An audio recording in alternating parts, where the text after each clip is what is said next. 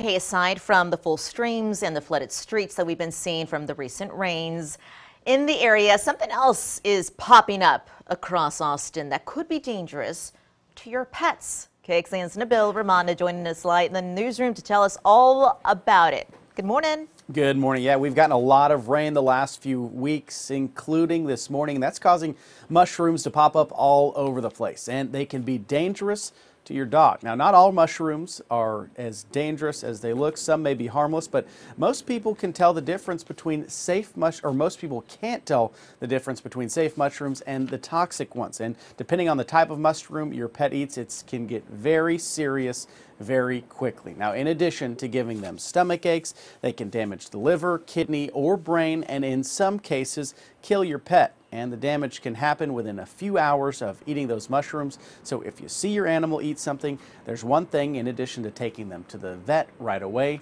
that could save their lives. And if you see your pet eat something, if there's another one there, grab it, bring it with you to the vet, take a picture of it so we can try to identify the type of mushroom. And doctors also recommend keeping a close eye on your dogs after it rains. Signs your pets could be sick include vomiting, lack of energy, or diarrhea. There's actually a toll-free number that we've included on our website, kxan.com. Just go over to this story and you can find out more. Back to you.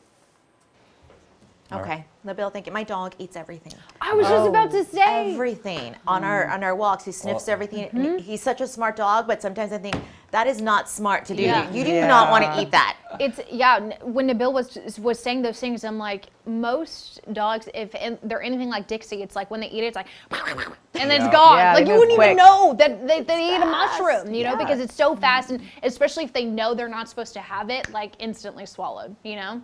That's scary. The less obvious species is my 3-year-old son, who I had to explain. Oh yeah. Don't touch the mushrooms. Don't eat Yes, the mushrooms. no. He was curious. Ooh. I mean, in his defense, we eat mushrooms. We do. So we it's do. like, how but do you we know which distinguish ones they are. Baby the two? Bella. not the random ones. Oh yeah, not the ones growing in the front yard, the ones in the fridge. I like